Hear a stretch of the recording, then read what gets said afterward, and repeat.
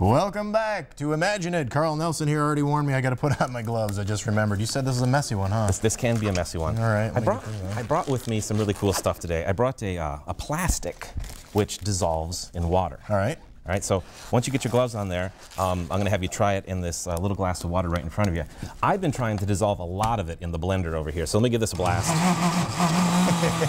We're going to need a lot for what we're going to do here.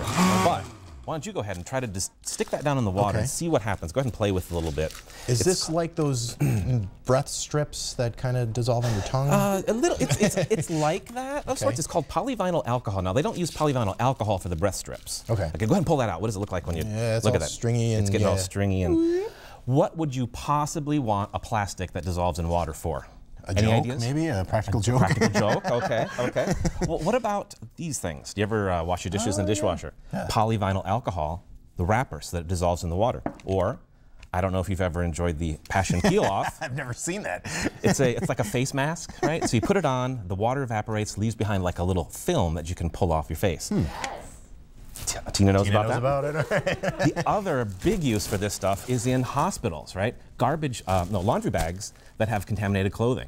You just take the whole bag, you throw the whole thing in the washing machine, the plastic dissolves, you wash the clothes, you never have to touch them. Wow, that's better living through chemistry. It is. It's really cool. Now, we don't do that sort of stuff at the Science Center. What we do is we make slime from this, okay? Of course. Now, the polyvinyl alcohol is a long-chain polymer. It's like a plate of spaghetti, if you will, spaghetti noodles. And what we really want to do is sort of cross-link those things together so they're sort of stuck together, so they're not just watery. Now, what's the green holiday that's coming up here? No, yeah, St. Patty's Day. St. Patty's Day, all right. So we're going to add a little green food coloring in here. We're going to make some green slime. Now, by itself, the polyvinyl alcohol here, it's just liquidy. The blender adds in some really nice air bubbles in there, so it's got a nice texture to it. This is not going to be very interesting at all by itself. But if we do add in a little borax, it's a laundry booster. Okay, you got your hand on it right there. Got it right here. You can get it in the laundry aisle.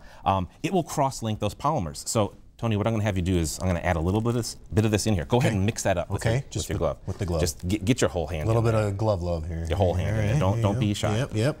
All right. It is gelling. Well, go ahead and gelling like Magellan, everybody. Pull it straight up. Pull it straight up. Look at that. There we go. The slime factory. All right. So what's happening is those polymers are getting cross-linked, and we are getting a really nice, sticky, gooey. We're getting slimed. We're getting slimed there. Now, okay, you're probably not going to have polyvinyl alcohol at home. It's not a common stock item, right? So you're just stuck with that stuff now. Oh, wow, it does stick, huh? How about that? It is very sticky. Once you cross-link those polymers, they're not coming off. However, what you might have at home would be a little school glue. School glue, or clear glue, is polyvinyl acetate. It's very similar to this stuff. Now, this is like the super premium slime. The stuff you're going to make here, Tony. This is consumer grade slime. This is consumer grade slime. But this is stuff you can do at home. Now, that's just like 50-50 mix of school glue and water. But if we do add in some of this borax, check out what happens. We'll add a little bit of that in there. Go ahead and keep mixing with your, clean hand. Try this at home, or if you want to go down to the Imagination Station and try it out, I'm sure they can hook you up with some slime. Absolutely. Or check out our pull this stuff out. Look at that. There we go. We got to make a mess here. That's homemade slime right there, everybody. Slime right there. All right. Well, you know, this is that season where kids are making their own slime inadvertently. They're just sneezing it all over. It's great polymer chemistry. Great polymer chemistry. So come down and check out Imagination Station. We're open today, 10 to 5, and children 12 and under are free today. Thanks very much.